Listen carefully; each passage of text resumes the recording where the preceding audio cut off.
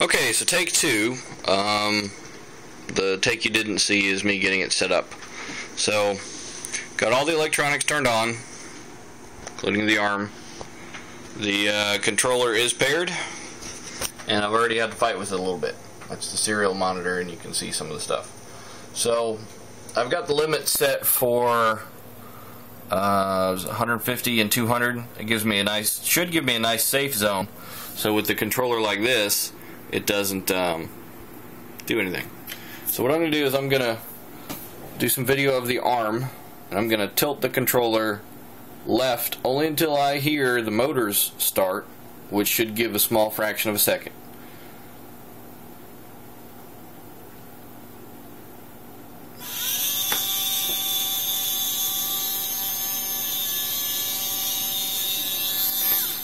And I don't know if you heard it click or not, but I tilted the controller to the left a little bit, and the arm moved right. And I set it down after maybe 1/10 of a second, and there was several seconds of movement there. So we'll do it on the other side, and this time I will take a look at the serial monitor.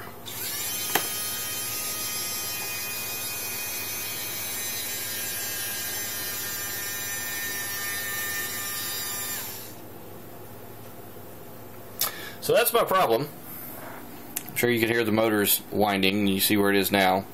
It moved almost 180 degrees from where it was on 1/10 of a second of input. So I need to figure out how to deal with that, because that's too sensitive for what I want it to do. I want to have pretty much real-time control of this arm. So if I move the control, well, if the controller is like this and I move it like that, I want it to move, and when as soon as I turn it back to flat, I want it to stop. Which, the code kind of does that. It just, right now I've got 4 or 5 seconds of lag. So I need to figure out how to get rid of that lag.